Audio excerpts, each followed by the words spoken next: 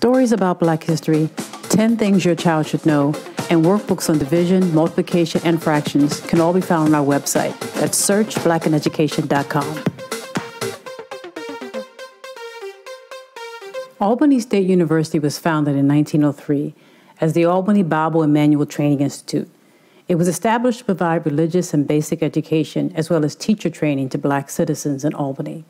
As the school grew, it eventually received support from the state of Georgia and became a part of the University System of Georgia. In 2015, the Board of Regents of the University System of Georgia voted to have the local Darton State College join and be merged with Albany State University.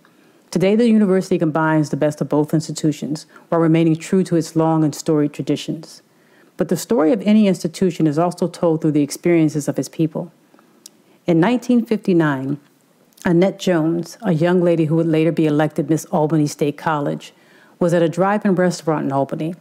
She and two other students, Yvonne Taylor and Kalila Bailey, went to the window to get their food.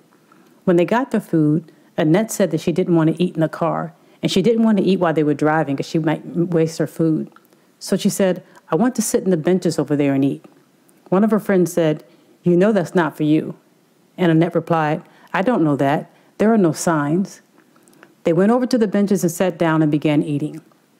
The manager and people inside the restaurant were staring at them. And finally, a limousine came through, and it drove around and circled around them twice. Then the chauffeur got out of the limousine and went to the manager.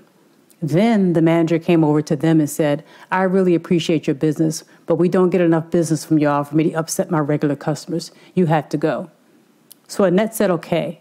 Then the manager went back inside, and Yvonne and Kalila started gathering up their stuff. But Annette said, "We're not going anywhere." She decided to stay right there, and she finished eating her food and never came back to that restaurant even after it was desegregated. That was the kind of activism and fight for justice that was in the minds and hearts of many students in Albany and in Albany State in the 1950s and early 1960s. So when the civil rights fight came to Albany, Georgia, front and center, students at Albany State College were in the thick of it, including Annette Jones. National organizations like the Student Nonviolent Coordinating Committee, Martin Luther King Jr. and the Southern Christian Leadership Conference, and many more came to Albany as students there and adults tried to challenge segregation that still existed in interstate buses.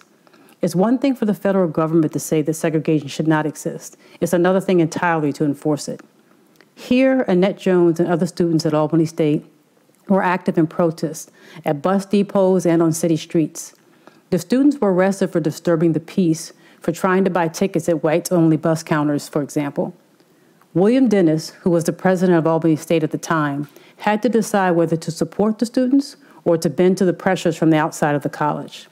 Dennis chose to expel some 40 Albany State students, including Annette Jones, who was to become Miss Albany State at the time.